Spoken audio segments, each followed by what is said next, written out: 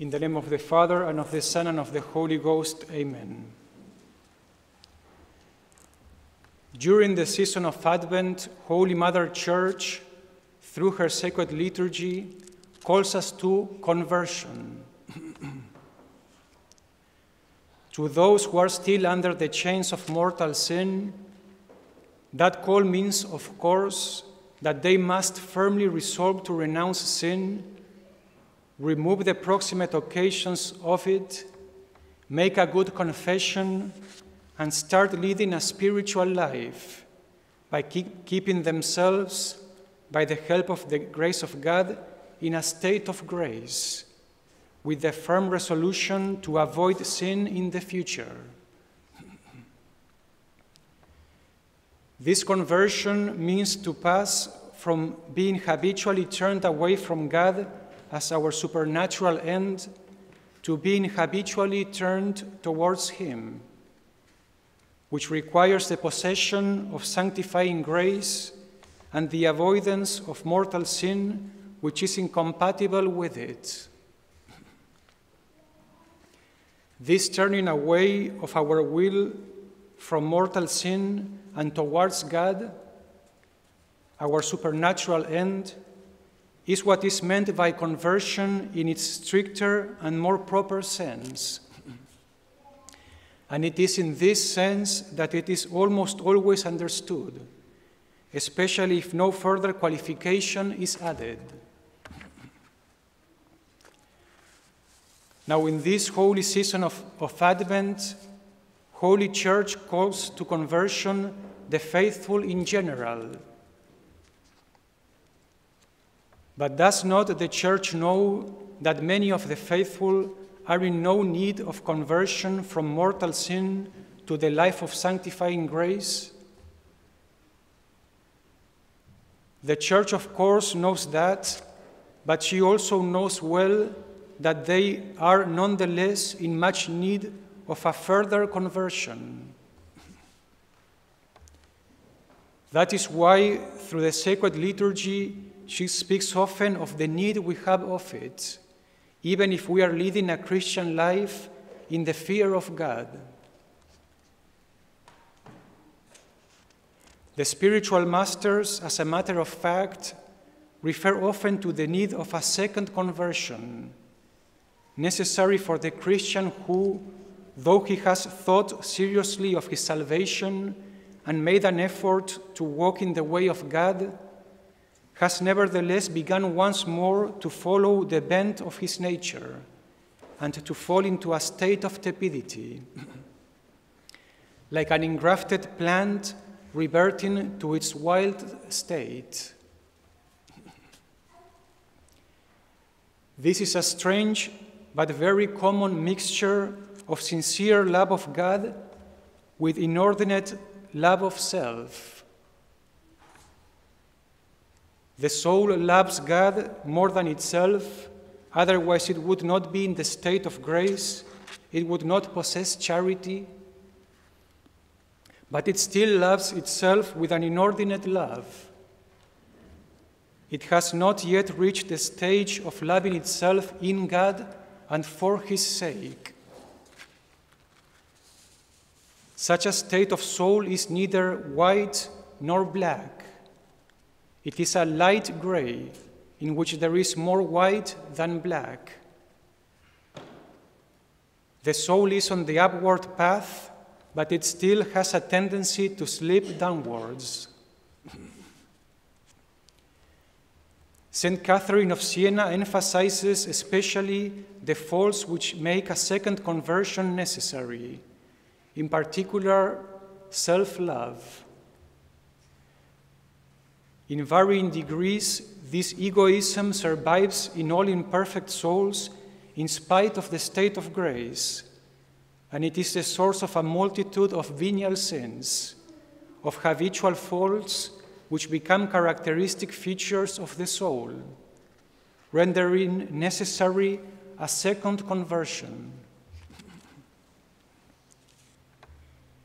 Hence, we should cultivate the life of prayer, and in particular, mental prayer, in order to be converted not merely from evil to good, as is the case in the first conversion, but also to convert from good to better, and from better to perfection, a goal to which we are obliged by the first and highest precept: Thou shalt love the Lord thy God with thy whole heart.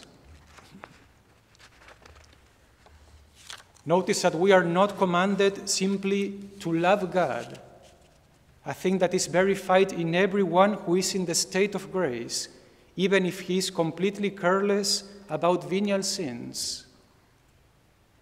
But we are commanded to love him with our whole heart, soul, mind, and strength. Hence, by virtue of the highest precept of the Divine Master, the soul that has, by God's grace, undergone the first conversion from mortal sin cannot remain satisfied at this, as if it had reached the goal. Quite to the contrary, if we desire, as we are obliged, to love God with all our heart and soul, we are certainly in need of a further and deeper conversion. Therefore, a progressive conversion or attending towards perfection should be the main aim of our spiritual endeavors, the object towards which our ascetical practices and devotions should tend. All our spiritual exercises, without exception, are directed to this end, since it is our obligation to seek to be ever more perfectly ordered towards God. Now, even though all pious exercises are calculated to foster this, meditation or mental prayer, by its very nature and its diverse acts, is preeminently the source of this necessary conversion. Those who are as yet only at the beginning of the spiritual life should propose to themselves as the goal of their mental prayer the extirpation of some sin or some defect, above all of their predominant vice, the victory over some temptation, the correction of some bad inclination, the governing of such and such a passion. When one evil is corrected, they should turn their prayer against another, for as long as it may be necessary, in order to triumph over it. And in this way, mental prayer, well practiced, will gradually purify their souls.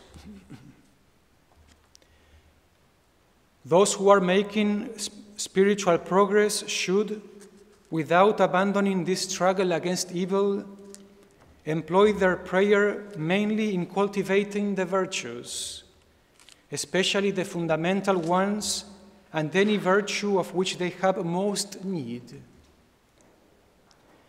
Above all, they should use meditation to increase the spirit of faith, humility, self-renunciation, obedience, recollection, and the life of prayer. And here we must remember that the principal object of prayer is not to instruct us in the spiritual life, since spiritual reading would suffice for that. It is rather to inflame our will that it may discharge better its duty towards God, and especially to conform itself to the will of God, so that prayer may detach us from everything else, attach us to Him alone, and so transform our habits and our life to the end that they may conform better to Christ and to His teaching. As Alfonso Rodriguez says, when we have recourse to meditation, it is to find out a remedy for our spiritual infirmities, and to gain the victory over ourselves, over our passions and bad habits. And meditation is a means whereby we help ourselves for the amendment and reformation of our lives. The Church, by the inspired words of St. Paul, calls us today to conversion, knowing the season that it is now the hour for us to rise from sleep. We must wake up from the state of sin or tepidity and renounce sin, and in particular, that sin which holds us from moving forward as we are obliged in our spiritual life. Let us therefore cast off the works of darkness. And since it is above all in the practice of mental prayer that we obtain the strength to overcome sin and tepidity, let us resolve today to practice meditation daily, and let us ask God for the grace to persevere in it. Amen. In the name of the Father, and of the Son, and of the Holy Ghost. Amen.